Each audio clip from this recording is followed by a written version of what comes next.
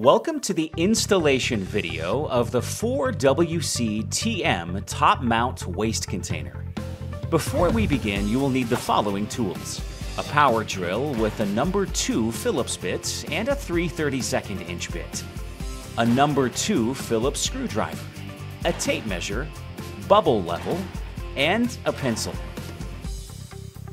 In your box, you'll find the following parts: an assembled frame, 1 or 2 waste containers, number 6 by 1/2 inch flathead screws, number 8 by 5/8 inch panhead screws, and rear brackets for face frame cabinets only.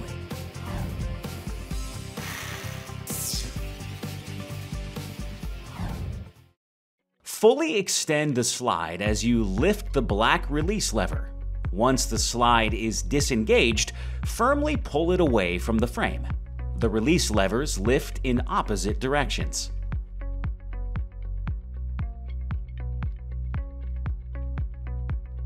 We will first demonstrate in a frameless application.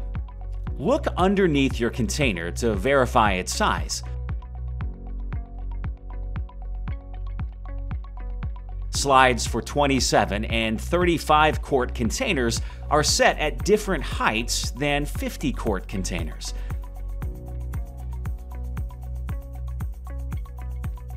Measure up from the bottom of the cabinet floor to find your height location. Place the slide flush with the front of the cabinet. Extend the slide to access one of the front holes and mark with your pencil. Mark a second hole location at the rear of the slide. Ensure your slide is level. Pre-drill with your 3/32 inch bit. Attach the slide using the number 8 by 5/8 inch panhead screws. Repeat for the other slide. Move the ball bearing toward the front of each slide. Attach the frame to the cabinet slides. The release levers must fully engage with the slides. Cycle the unit. Your container should fit within the cabinet opening. We will now demonstrate a face frame application. If your back cabinet wall is thinner than 1/2 of an inch, you will need to install furring strips to attach to the rear slide brackets. You can skip this step if your back cabinet wall is a 1/2 inch or thicker. Take a 1/2 inch thick piece of wood and cut it 3 inches wide by 4 inches long. Install the furring strip to the back cabinet wall. The height depends upon the size of your waste container. Insert the rear bracket into the outer back of the slide. Make sure the bend is facing toward the inside of the slide. Measure back 3/8 of an inch from the front edge of the face frame. Measure up from the bottom of the cabinet floor, not the face frame, and mark your height. The intersection of the two values is your first hole location. Align the front of the slide with the face frame. Extend the back bracket all the way to the back wall and mark holes on opposite ends of the rear bracket. Pre-drill using your 3/32 inch bit. Make sure the slide is level and parallel with the side wall. The back bracket allows for side-to-side adjustment.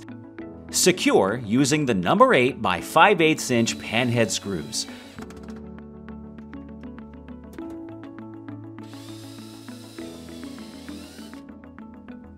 Repeat on the other side.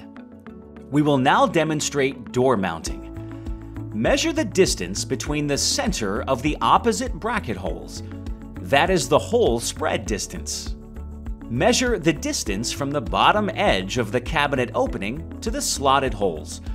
Record your horizontal hole spread and vertical slotted hole dimensions. Next, measure your cabinet opening and then measure your door size. Take the difference of these two numbers and divide it by 2. This number is your door overlay or inset gap. In our case, the door is larger than the opening, so we will add the door overlay to the slotted hole dimensions. If your door is smaller than the opening, subtract the inset gap from the slotted hole dimensions. Measuring from the bottom of the door, take the hole spread value and the adjusted slotted hole values and transfer those dimensions to the back of the thick portion of the cabinet door.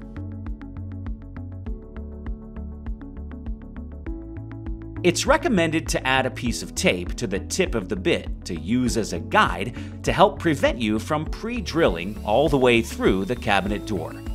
Pre-drill the holes. Loosen the mounting screws and remove the door brackets. Attach the door brackets using the number 6 by 1/2 inch flathead screws. Hang the door brackets over the mounting screws on the frame. Tighten the bottom screws first. Close the unit and firmly press each corner of the door. Then carefully reopen from the bottom to keep the tilt from coming out of alignment. Tighten the top screws. Minor adjustments like skew and tilt can be made on the bracket mounting bolts. Your installation is now complete. Enjoy your product for years to come.